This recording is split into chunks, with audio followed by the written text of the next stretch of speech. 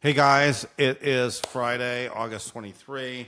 Bitcoin's at 61,400, and this episode is about the Fed pivot. Jay Powell is in Jackson Hole, and he just gave a little speech, and there's no wondering if we're going to cut rates. We're cutting rates in September. We're going to be on a rate cut process from here on out. And I made a little tweet just kind of summarizing actually where we are and how Jerome Powell kind of sees his legacy.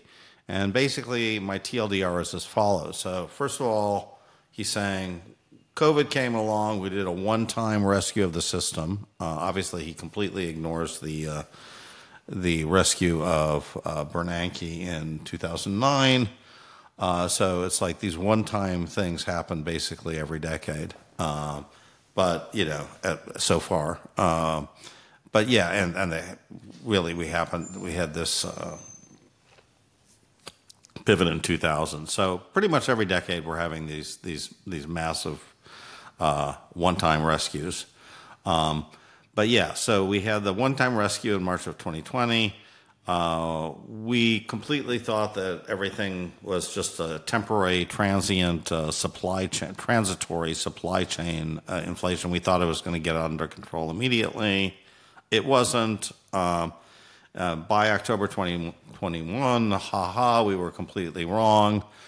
We were on the ship, and we didn't realize that we were completely going into the rocks. But kudos on us, we realized that we were wrong, and so we raised rates, and we held them there for 2 years. But it looks like now the labor markets have cooled, and it now looks like we're in a great place to declare victory on inflation and now focus on unemployment. Now, is this significant? I think, as they say in Fargo, you betcha.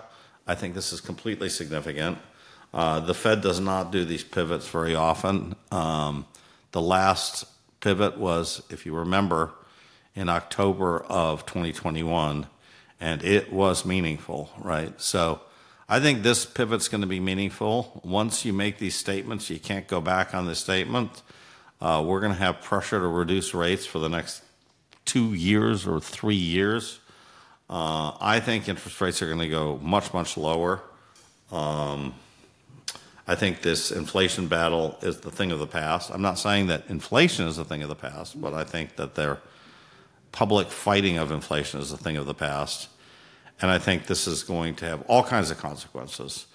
And the first consequence, I think, is once we get interest rates with a 3 handle, I think people are going to start panicking that they're holding out in Treasury bills is no longer the preferred strategy, because inflation is going to still continue, and they're going to realize that after taxes, after interest, the